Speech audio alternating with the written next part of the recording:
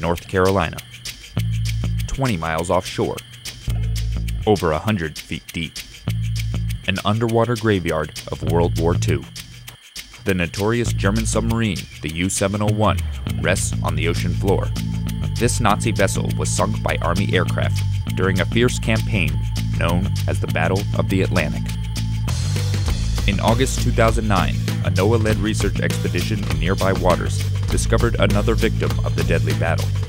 This time, it's a U.S. Yard Patrol boat, the YP-389. This fishing trawler was one of many drafted by the Navy and converted into a coastal patrol boat, and like many others, it was sunk by the overpowering U-701.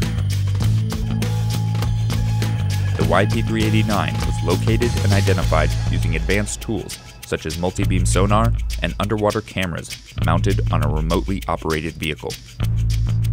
With the loss of 6 sailors on board, the YP-389 wreck site is considered a war grave and is protected from disturbance by U.S. and international law. At other sites, scientists measure and photograph wreckage, helping us reconstruct details of the military vessels used in the war. Over time, these shipwrecks face deterioration and decay, and so research expeditions continue to work to document and preserve these historic sites. Every shipwreck is a window to the past, telling the story of our nation's maritime history and giving us new insights on commerce, shipping, and war.